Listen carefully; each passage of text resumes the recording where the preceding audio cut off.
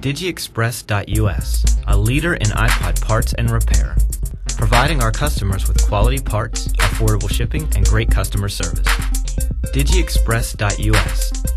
We treat your iPod like it's our iPod.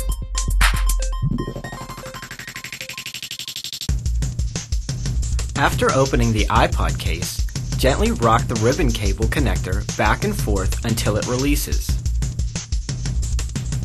Separate the back plate from the faceplate and set it aside.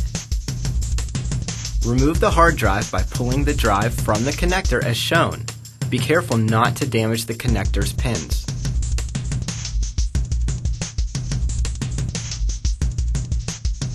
Pull out the battery connector and remove the battery.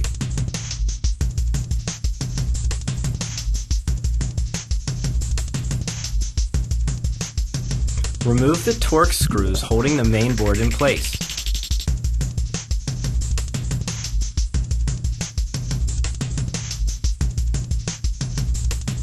Flip up the black tab on the LCD connector to release the ribbon cable.